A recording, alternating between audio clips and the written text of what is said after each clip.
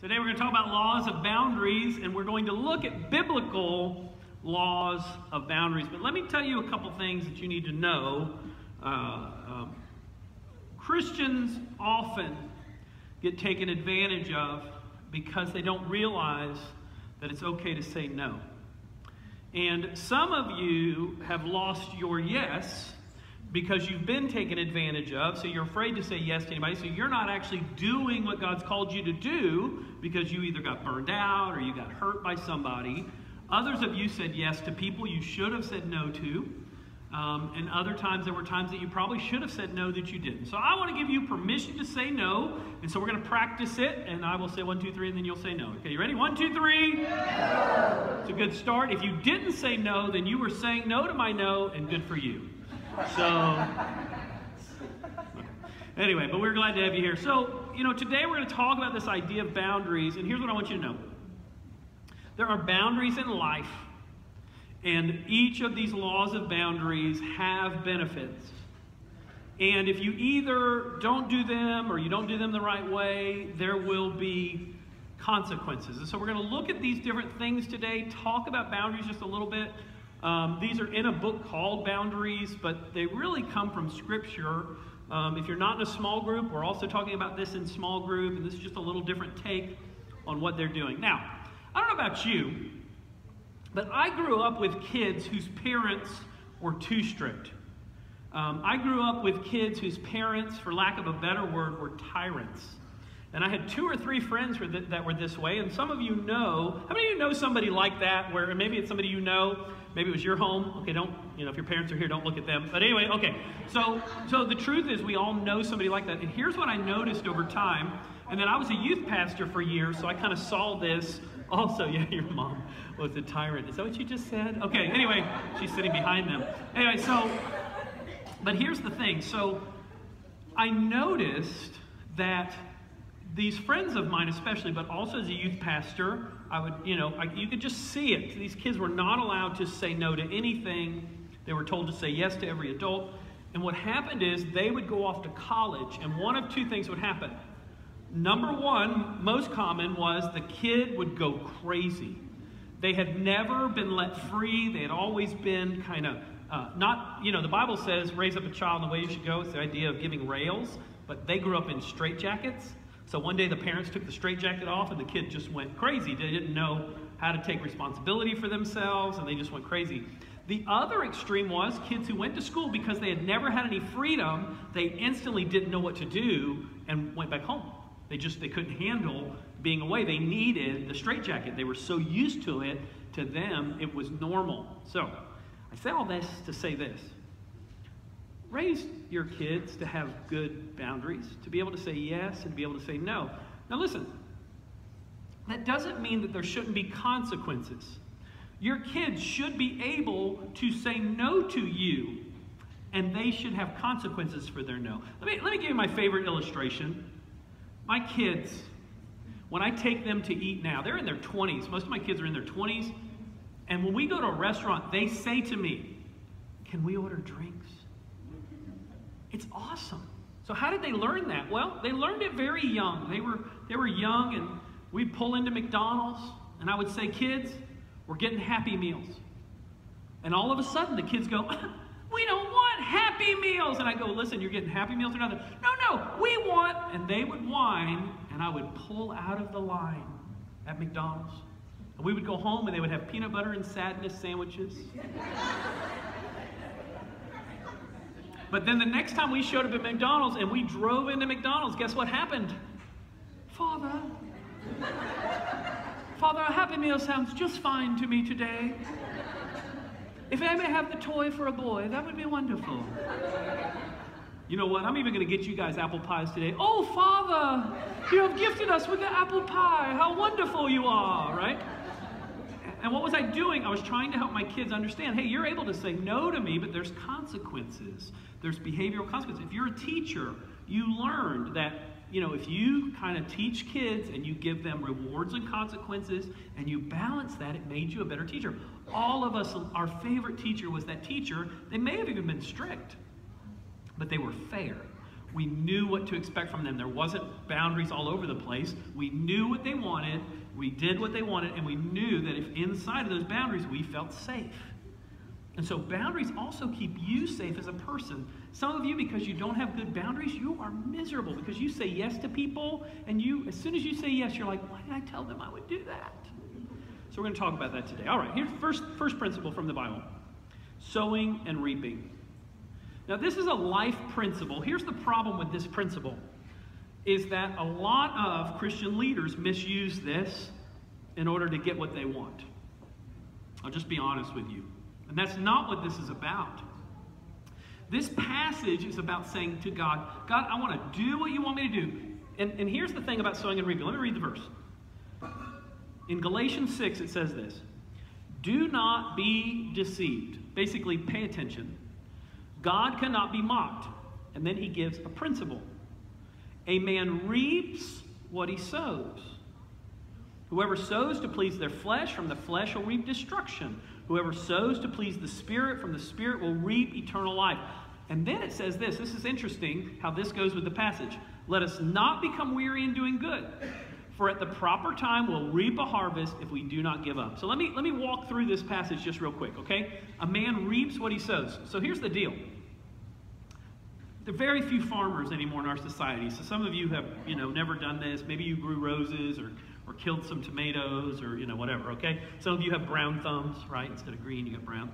And you could kill anything. I give you a plant tomorrow and you'd have it dead before the end of Matt. You're the killer plant. You're the plant killer. Good to know. Don't give you anything. Okay, so you go ahead and give her the roses already cut. Don't give her a rose bush. Just hang on. Anyway, so here's the deal about sowing reaping. Ready? Even in bad times, you have to continue to sow. And so as a Christian, that means, you continue to love people even when you don't feel like it. It means that you continue to say, God, would you give me the fruit of the Spirit for people? Love and joy and peace, even when I go through a trial. Because here's what happens. You will become weary in doing good sometimes. You'll be doing what's right, and people won't respond the right way. Which, by the way, you're not really doing it for them, remember. But you do something and you actually get punished for it. You're just trying to be a nice person and somebody attacks you and you're like, I was just trying to be nice. Oh. I held a door open for a lady one time and she got mad at me. I don't know if you've had that happen yet. I can hold my own door. Anyway, so I didn't do that. I thought it. Okay, so anyway. Fine. Wow. No, just kidding. I'm just kidding. I wouldn't do that because I'd get in trouble. I might think it. But here's the deal. Listen. So even in hard times, even when you're weary, what do? You continue to sow. Why? Because you can't reap a harvest for something you didn't plant. So even when life is difficult, my mom's the greatest example of this. Okay, so she has open heart surgery, has bypasses. I don't know what they're doing. I think doctors are standing and doing stuff. I mean, it's just. So she's just out of surgery. She's barely awake. A nurse comes into the room. I'm totally oblivious of the nurse. And my mom says, honey, are you okay? I guess the nurse had been crying, and I'm a guy, so I'm like, what? Right? So, and the lady kind of is upset. And my mom says, come here, honey, let me pray for you. She prays for this nurse. Here I am, I'm just fine. And a pastor. No clue. So what does that mean? Even in hard times, she's sowing. Ready for this? If you read in the Bible about Joseph, Joseph's in jail. He sees two dudes who are sad. Now, I don't know about you, but if I'm in jail, I don't say to another guy in jail, why are you sad? Which is an odd comment to begin with. But number two is, I'm in jail. But Joseph says, why are you guys sad? And it's the butler and banker. And because of that act, because he sowed into their lives, because he interpreted their dreams, eventually Joseph got out of jail. Now, it took a while. The planting didn't happen when it was supposed to, but it happened. So even in your hard time, even if you're going through a hard time right now, what are you sowing into other people's lives? Or are you just taking care of yourself and not looking around? You're not being a blessing to anybody else. Let me give you a few sowing and reaping things. Some of you won't like these, okay? If you don't discipline your kids, and discipline is not about straitjackets, it's about boundaries, okay? Straitjackets, that's not discipline. All right? But if you don't discipline your kids, they will run wild. They'll run you. You will be tireder in the long term if you're lazy at the beginning. If you're late and you just let your kids do whatever they want, yeah, boy, it's easy that moment. But when they're 14, and the other side of that is you can force your kids to do something when they're little, but when they're teenagers, you can't force them anymore. So that's why you need to teach them boundaries so that when they get older, they still have boundaries. So instead of them saying, I'll eat whatever I want when I go to eat with you, they say, Father, may we order a soda today? Is this a special day where we can have soda? Right? And so your kids realize that you're the one paying the bill, and so they appreciate that, but you have to teach them that at a very young age and grow them up understanding their boundaries, what matters, what doesn't. If your kids don't do their homework, there's consequences of not doing your homework. If you don't live within a budget, there are consequences of not living. If you continually do not have money and you have consistent income, then the problem is not your money. I know that's a shocker to so many people, but you know, they're like, I get the same amount every month and I spend more than I make and I don't know why I don't have any. Well, and there's a great Saturday Night Live skit about how you don't have to spend, you don't have to buy stuff. And so there's a balance in that, of course, and we help people, and we help people financially, and we help people with food. There's all kinds of things. But the truth is, ultimately, you are responsible for what you're sowing and reaping. So you can't blame somebody else for, your car payment.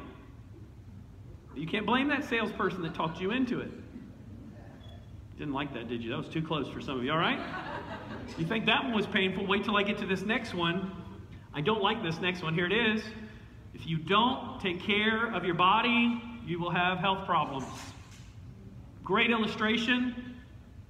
I was driving. This wasn't my fault. The hot now sign came on. Krispy Kreme.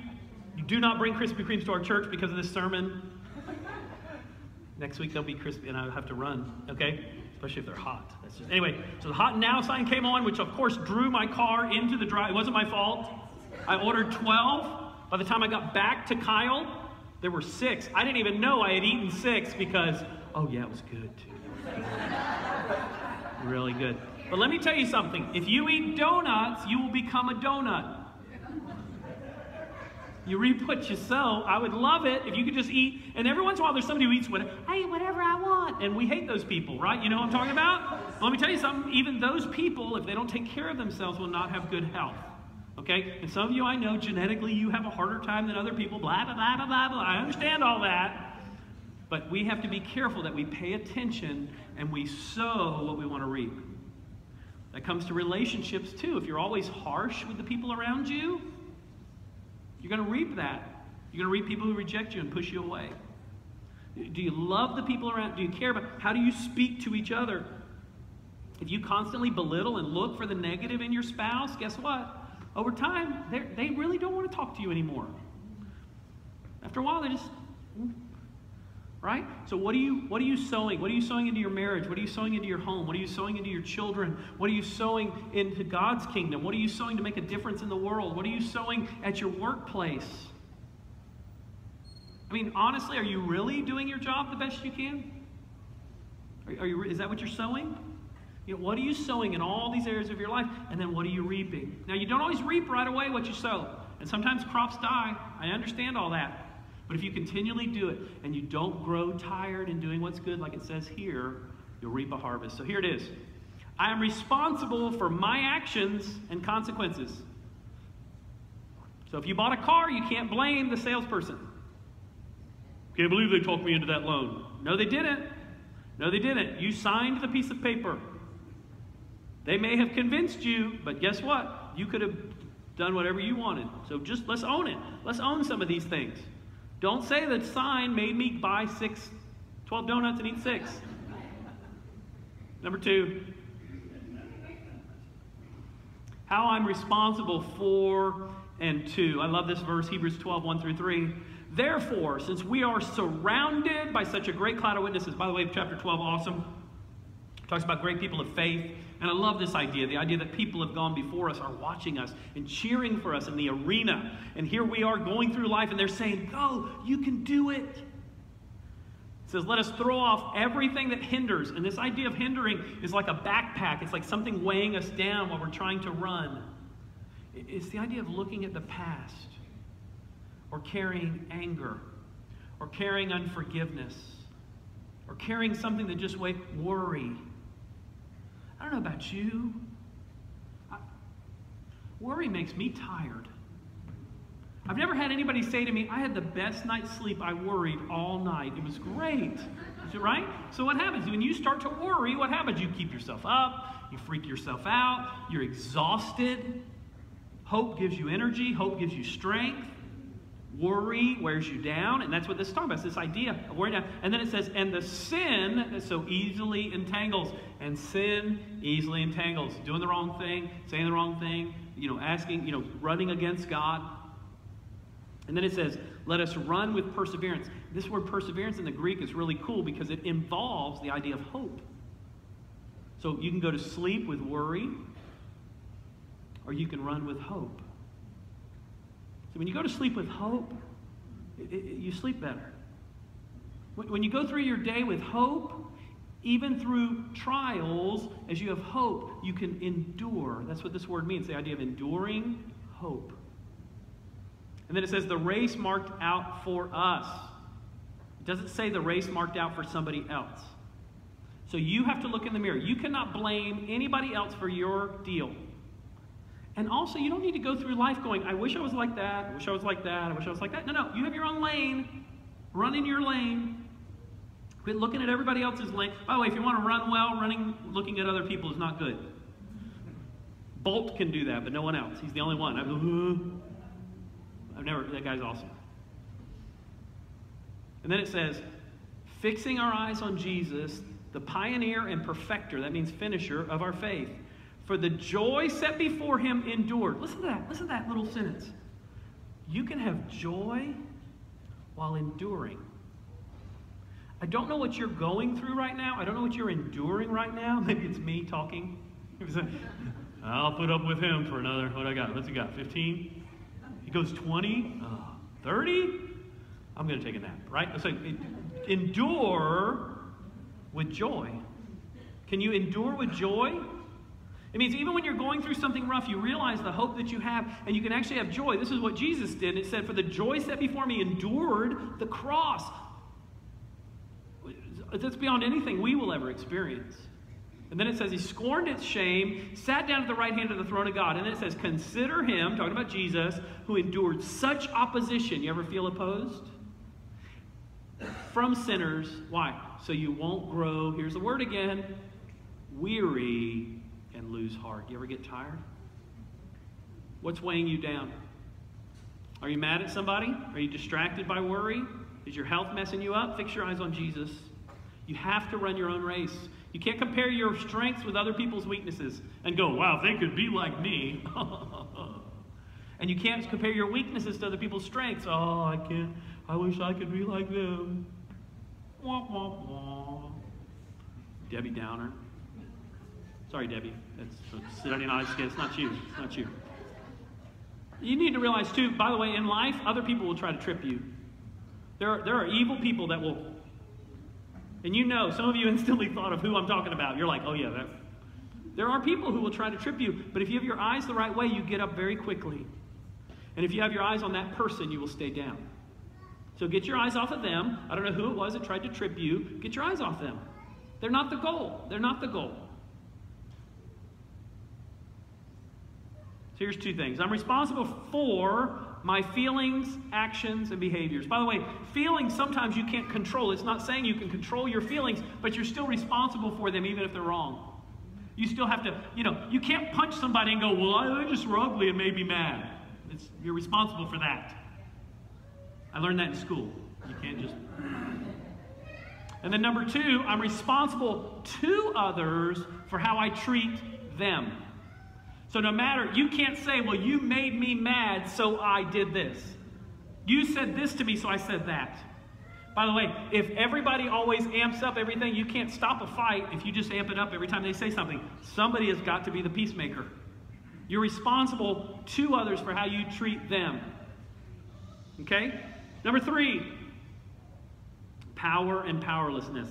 I don't like this one at all. Because I'd like people to just do what I want them to do. Be nice if I want them to be nice. Right? I want everybody to just, could you people drive the way I want you to quit tailgating me? Right? Right? I don't know about you, but I'm like an anti-tailgater. I have issues. This is my issue. So I've been driving in Orlando a lot, and all those people tailgate. And I have a right foot that wants to hit the brakes. It's so hard. It's so hard. It's like, dear Lord Jesus, help me to not drive the way I want to, because all of these people will die today. Because I think it's my job to keep that person, and I just love the idea of tapping the brakes and watching their eyes go, right? I just love it, right? But that's not my job. You can't actually change other people. You may be able to force them to do something for a little while. You may be able to be kind, but you know what? You can be kind and nice and loving towards somebody, and they don't have to return that. You can be married to somebody and be kind and nice and loving towards them, and they can be mean and spiteful to you. But you can control how you treat them. And that's what you're responsible for. Power and powerlessness. I love this. Romans 5:6 says this: when we were utterly helpless, Christ came at just the right time and died for us sinners. So I don't have the power to change anyone, including me. If you're in AA, you've already heard this. But I can allow God to change me with his power. And I have seen that year after year. I still remember an 80-something-year-old man. He was so bitter and so angry and so hateful. His family had stolen from him. He had such a hard childhood. He had so many people to be mad at. And God got a hold of him. And I saw this bitter, angry man who used to sit in church like this.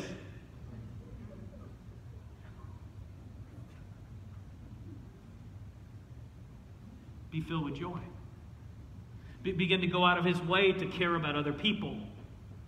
To begin to take the little bit that he had. So much had been stolen from him. But he took the little bit that he had and went out of his way. And he would quietly do things for people behind the scenes. They never knew who did it. But I was his pastor, so I knew who did it. I knew that God took a bitter old man who was hateful towards people and poured love and joy. And that man began sitting in church.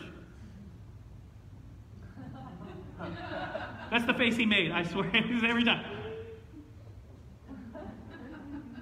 He didn't like to sing, but he didn't sing like this. Why? Because God began to pour love and joy into the guy's life. He'd come to me and go, I love our church. I just love our church. I'm like, well, you didn't when you first came. It was pretty bad, huh? But you know what? I didn't have the power to change him. You don't have the power to change anybody. Quit trying to change them. Even your children, give them consequences, but let God deal with them. Give them consequences. Give them boundaries, and let them every once in a while run against the boundaries and see what happens. Let them have the consequences of their behavior. You're not going to do your homework tonight? Okay. Oh, you got an F on your report card? We have to disconnect the internet. What? Is this a little house on the prairie? You know what? Number 4. That was pretty funny. That was good. Is that bad? The pastor just called what he said funny? That was really, I thought it was pretty good. It's like I'm talking to myself up here. It's really, wow, there's like a squirrel conversation going on. All the squirrels are. So receiving others' boundaries. All of us have a friend who doesn't say no. We all have a McFly friend. And we're like, could you just have a spine? Just every once in a while stand up for you. Every once in a while fight for your rights. Every once in a while. But no, they never did. And probably they grew up in a house that never did, or a house where they were forced to do everything, so they never really learned good boundaries, or their parents didn't enforce any boundaries, so they didn't learn anything. And now they just say, oh, okay. And some of you weren't allowed to say no as a kid, so you've never learned a good no. So now what you do is you say no to everything, because when you say yes, you tend to overdo it. You need to learn a good yes and a good no. You want to say yes to the things God wants you to say. And yes, you have to make choices. As a pastor and a person who's a middle child, it's very difficult because people come to me all the time and they say, Eric, I have this great idea. And I'm like, okay, what's your great idea? And they tell me the great idea, and I'm like, wow, you really ought to do that. And they go, no, it's for you to do. Huh? If I took every idea from every church that somebody gave me, do you realize how tired you would be visiting me? And there would be flowers on my chest, and I'd be smiling because I wore myself out. You've got to say no to some things. And it's okay to say no to some things. Listen, God does not force you to do anything. Did you know that? Listen to this verse. Here I am. I stand at the door and knock. What? This is God himself. It's talking about Jesus, but it's God himself basically saying, I'm going to come and I'm going to wait for you to open the door. Could God knock the door down? Absolutely. He's got power. He can knock a door down if he wants to, but he doesn't. He waits on you. And he waits on me. This is such a great illustration of who God is. And then it continues. If anyone hears my voice and opens the door. And then here's the other place we mix it up. We think then he's going to come in and yell at me and hit me with something. No, no, no. Listen to what it says. I'll come in and eat with that person and they with me. Those of you who love food should love the Bible. You know, every once in a while people are surprised that we have food in church. They're like, I can't believe that we have food in the sanctuary. Well, first of all, this is not, and the building over there, that's not the sanctuary. This is the sanctuary. And let me just give you a couple of illustrations. Feeding of the 5,000, feeding of the 5,000, Lord's Supper. There's a few others. The party at Levi's house. I mean, come on, pay attention. Food's kind of part of the Bible. Man, I can't eat and listen at the same time. Yeah, that would have kind of, I mean, if we really wanted to be biblical, we'd have blankets. It'd be really weird. People would walk in like, that's really cool, Pastor. It's a very 60s reference I did there. Anyway, so here I am. I stand at the door and knock. I don't know about you. I don't like it when other people say no. I would like to force them to say yes. It'd be nice if I could just do my will and everything's good. But even God himself does not force us to do anything. And you and I need to recognize that helplessness. God allows me to say no, and I should allow others to say no. And then finally, number 5, motivation. This is critical, and you guys need to understand how important this is, because this is why I think most Christians are grumpy. Because they're doing things for the wrong reason. They're doing the right things. They look really spiritual, but they're doing them because they feel like they have to, or they feel like they're forced to do it, or, oh, I guess I'll help in there because I have to. So you have churches on both extremes. You have churches where everybody says no. I know churches that had to go and hire entire staffs to watch their children. If that happens at our church, we will close the doors. You know what revival in a church is? It's when the nursery says, I'm sorry, we just don't need any help this week. What? Yeah, we got too many people helping. We got a couple people standing in the back. We don't even know what to tell them to do. And that's revival. When people are saying yes to the right things. But you have two extremes. You have one where nobody says yes to anything. Well, that's not my spiritual gift. You think Jesus' spiritual gift was washing feet? No. Why did he wash their feet? Because they needed to be washed. But he didn't wash their feet and go, I guess nobody else is going to wash your feet. Right? And so we struggle with both. So our kids don't do their chores and we do them for them and we're angry about it. So we have a choice. We either have to not have the attitude that we have, or we put boundaries up. If you find that you're doing something and you're angry while doing it, you're doing it for the wrong reason. So you either need to change your attitude or change the action. Either quit doing that thing or get over it. And I'll be honest with you, most of the time, I just need to get over it. Each of you should give what you've decided to give. This is talking about giving financially, but it applies in every area. Decided what to give in your heart. Listen, not reluctantly. Or under compulsion. I just feel so guilty. There you go. Right? So neither way. You're not supposed to give either way. Why? For God loves a cheerful, this is the word for hilarious, giver. And God is able to bless you abundantly, so in all things, at all times, having all that you need, you will abound in every good, what's the next word? Every good work. It means when you do things for the right reason, what's going to happen? It's going to multiply. And guys, you know why some of you are sad? Because you haven't said yes to the right things. You haven't gone out of your way to be a blessing to somebody and be blessed. And the reason some of you are sad is you said yes to everybody. Find out what God wants you to do and do it. When I'm motivated by love instead of guilt or compulsion, I enjoy the life God has for me. Now, I want to look real quickly at Luke chapter 9. We're going to walk through this very quickly. This is some boundaries. I don't know if that's the best word, but these are some things that Jesus talked about. If you followed him, here's some things that are going to happen. Here they are. Number one, if you're going to follow Christ, you're going to have to die to your desires daily. How do I know that? Jesus said, whoever wants to be my disciple must deny themselves, take up their jacuzzi daily. Right? So if somebody told you the Christian life is easy, they haven't read the Bible yet. Take up your cross. That's not good. It's difficult. It's a struggle. It's sometimes hard. Daily and follow me. Who are you following? Following Christ. Number two, we have to sacrifice our comfort. As they were walking along the road, a man said to him, I'll follow you wherever you go. Jesus replied, foxes have dens, birds have nests, but I don't have a bed. The Son of Man has no place to lay his head. Sometimes it's uncomfortable. Number three, we have to tell other people about him. Of all weeks, with everything that happened in Las Vegas and things that are happening around the world, the hope that we have in Jesus Christ is so huge. We should realize the world really needs Christ. You know, the Bible calls God the God of all comfort. But a week like this, sometimes all people need is comfort.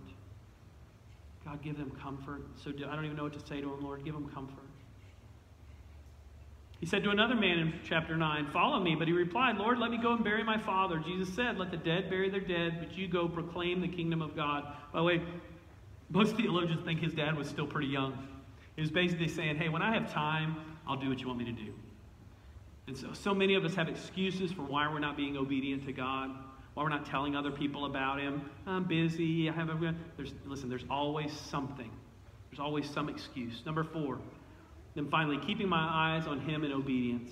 Still another said, I'll follow you, but let me go back and say goodbye to my family. Jesus replied, no one puts his hand to the plow and looks back is fit for service in the kingdom of God. This didn't mean that Jesus was saying never talk to your family again, which is some have said. But it's the idea that when you begin to follow God, you don't constantly look back. Some of you right now are saying, hey, I'd follow God, but I grew up, and you fill in the blank. I would forgive that person, but, and we just looking over the shoulder. You can't go forward well when you're still looking back. Some of you just need to forgive somebody who hurt you. Some of you need to forgive yourself. Some of you need to get past whatever you thought back there and begin going, God, I want to follow you. There are boundaries in life. Each of them have benefits, and when you don't do them, they have consequences. But I want you to know something. The Bible says that God absolutely loves you. He loves you more than I could ever love you. He loves you more than you could ever love yourself. And the Bible says because he loves you, he sent Jesus to die for you because you're messed up. If you don't know you're messed up, just hang around me. Between you and me, we'll figure out we're messed up. We're sinners, the Bible says. It means we don't get it all right. We don't even think the right things. You're sitting in church, you're already thinking about lunch. The Bible says we all sin, but what happened? But God sent Jesus to die for us. Why? Because we weren't worthy. Because Jesus died for us, the Bible says that if we trust him, if we put our faith in him, John 3:16, that we can have eternal life.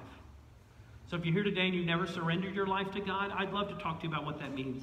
Maybe you don't believe any of that, and I'd love to talk to you about what that means. But if you're here today and you're a believer, my prayer is that you will learn to do what God wants you to do and to say no to what God doesn't want you to do, and that you wouldn't just follow your own desires, but you'd say, God, help me to sacrifice for you, to do what you want me to do, but also the most important thing, to every day open the door to God and let him come and spend time with him and allow him through this Holy Spirit to change you, to feed you, so no longer are you full of emptiness and darkness and sadness, but he can fill your heart with joy and encouragement and peace, because that's what he does. That's what he does. Not because you're good enough or smart enough, but that's just how good he is. Let's go to the Lord in prayer. Father, thank you so much for your word. Father, I thank you that you love us. And Father, I thank you that you've given us the right to even say no to you, but Lord, also to open the door to you. And I pray in each of our lives we could open the door to you. Father, we know sometimes in our lives we don't trust you. Sometimes we don't walk with you. But Father, we want to be obedient to you, and we want to sow into the lives of others. We want to do the things you've called us to do. But Father, also help us to say no to the things that are frivolous, to the things that don't matter. And Father, I pray today, for anyone here who doesn't know you, that today would be the day they surrender to you. Lord, continue to work on our hearts and in our lives. Change us. In Jesus' name, amen. Thanks for coming here today. We're going to have our time of giving. You give cheerfully today, or don't give. Dave's going to do a song to close our service.